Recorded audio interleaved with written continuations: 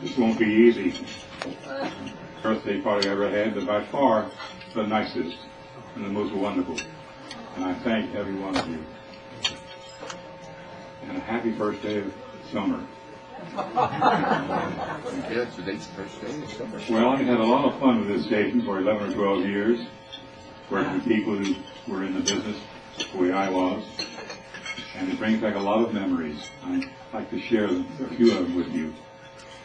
I was first on radio in KSTP Minneapolis when I was the face with a Sunday morning choir on KSTP. That was 72 years ago. I was just a little kid, of course. And the next time I was on LW at 1947.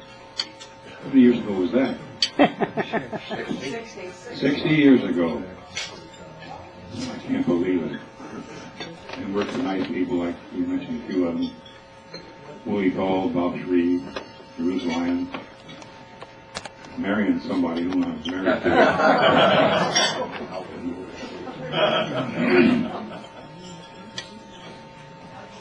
People say, how did you get started in radio? Well, during the wartime, I was in the Afghan invasion in November of '42, and in Tunisia, my platoon was sent out about a half mile ahead of the main line, and we had over 80% casualties. I was one of them. I had shrapnel in the legs. And going back to the headquarters and the first aid headquarters, there's a little private whose name I never found out was helping me walk. I was hit shrapnel in the right leg. My head was here, his head was about there. Shrapnel hit him in the head and killed him instantly. So I crawled back to the first aid station. And I was in the hospital, 4 different hospitals, coming back to Algiers. And finally they were letting me out at night with a couple of canes to learn to walk again. And I went to the Red Cross Club, and this fellow came up to a microphone, put it in my face, and interviewed me for about 45 seconds. And after the war, my mother said, "Billy, we heard you on NBC." And I found out later, he was a great announcer on NBC. I forget his name right now. I called him Andy, because I knew him in New York later on. And my old voice teacher, Leon Cruzy, from the Conservatory of Music, said, "Bill, WLW wants an all-night disc jockey. Why don't you go down and audition?" So I did. And I read the script, pronounced the words correctly. One of them was archdiocesan, I remember. And after I was finished, I heard them talking in the control room. And I could see them, and all smiling. And the little kid came out and he said, "Bill, of course you've been in radio before, haven't you?" I said, "Yes. I was with the Armed Forces Radio Network and the Afro-European Theater." I didn't tell him I'd gone for 45 seconds.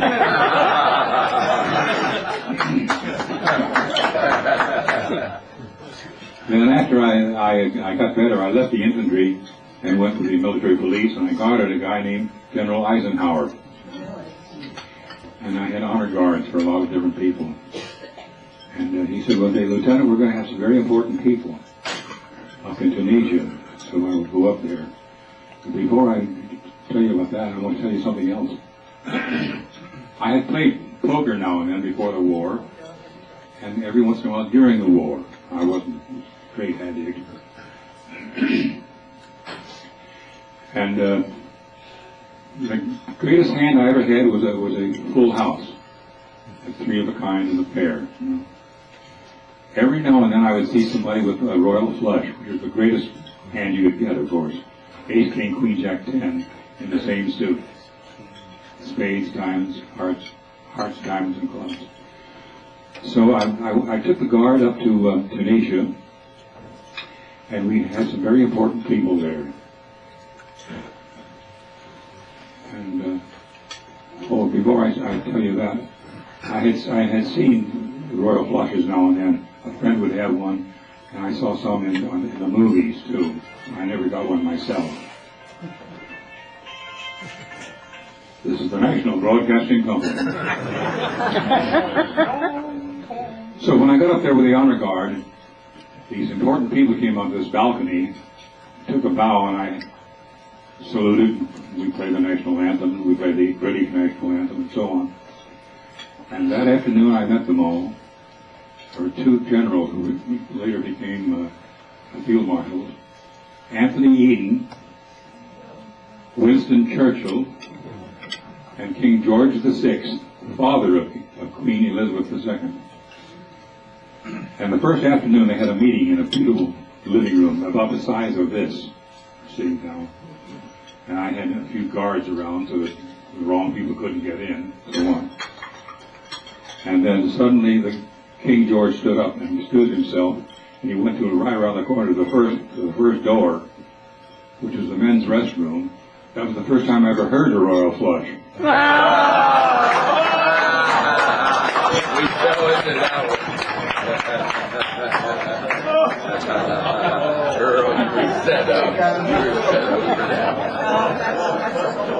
The only other personal story I have, the one I thought up years ago, what is the biggest lie ever set to music? Betty Grable singing I Ain't Got No Body. Quit while you're ahead. Well, as a matter of fact, I met three presidents. I guarded Eisenhower in Africa. Then in 1945, when the war was over, after May the 8th, was it? We went to Potsdam, which is part of Greater Berlin. And Winston Churchill was there again. And Joseph Stalin was there from Russia. And Winston Churchill was there again. But Harry Truman represented the United States. So that was the second president that I met.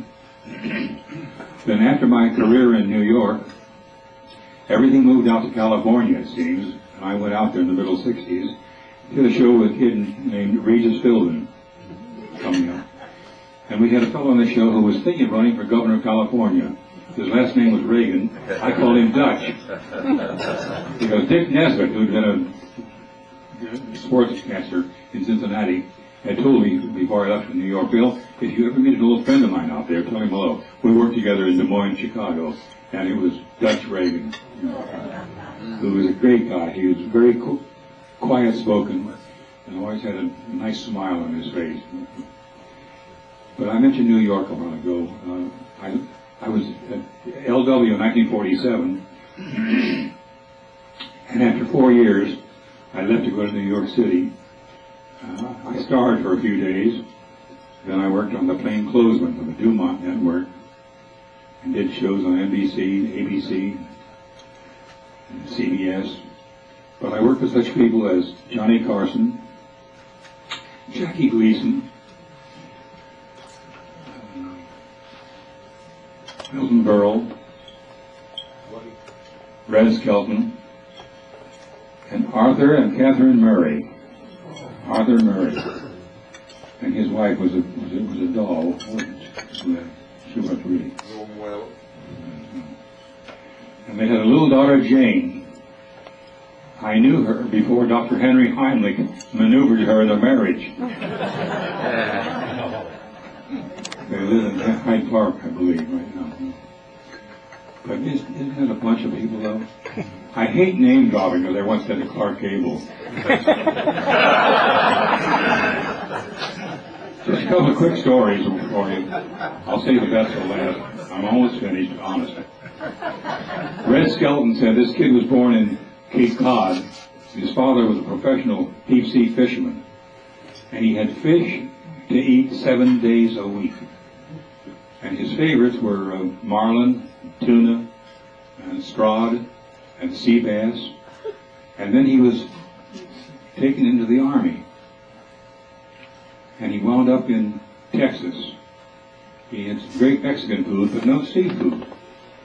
And he's just dying for it. For he went a year without any. Then he heard he was going to be transferred. He said, oh, I hope I go to California or Florida. I'll get some seafood. He went to Kansas. He got great steaks, but no seafood. Finally, his time is up, and he knows he's going back home to Boston. And he's all blitzed up, and his duffel bags on his back, so on. He gets on the train. He doesn't sleep all night long on that train. And the next morning, It's coming into Boston, and it's slowing down, and he goes out and stands between the two cars, you know, and he can smell the seawater. He says, "Oh, I'm going to have seafood again." And just as the train slows down, it doesn't even stop, he hops down off the step, goes across the street to this rank of taxi cabs, and says to the first driver, "Can you tell me where I can get scrod?" And the driver said, "I've been asked that question 100 times, but never before in the perfect subjunctive."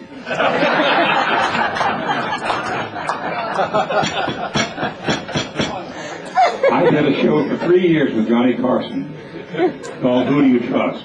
Bad grammar, but a good show. Who do you trust? And finally I had to leave it to MC my own shows, For Love or Money, and keep it in the family, one on CBS, the other on ABC. And Art Stark, the producer, said, "Bill, this is the little theater right next to Sardi's restaurant, 44th Street. He said, Bill, there's a fellow upstairs that says he knows you and he wants your job." I told him his name. I said, "Yeah, we used to use him in Philadelphia when I was there for the Wednesday night fights. He'd sit at the bar. Wouldn't say a word. I said, I think he'll do a good job for you." So I left the show, and he came on and did it with Johnny. His name was George. Here's Johnny. What's his name, George? Ed McMahon. Oh boy. Ed McMahon. And to this day, Ed thanks me every Christmas. Then Woody Woodbury took the show when Johnny went to the Tonight Show. Woody told one view story. This lady is bending over a grave in a cemetery, sobbing her heart out, saying, "Why did you leave us? Why did you have to leave us?" Another woman came by and said, "Your husband, of course." She said, "No, his first wife."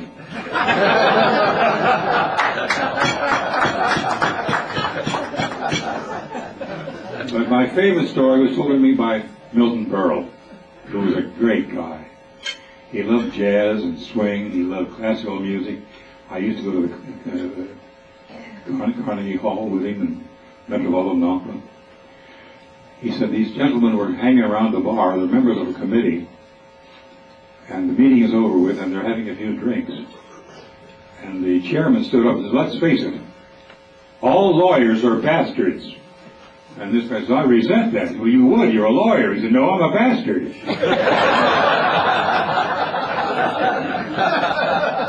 That's what I would be if I kept up here any longer. So I want to thank you very much. God bless you all. And a happy birthday to you whenever it happens.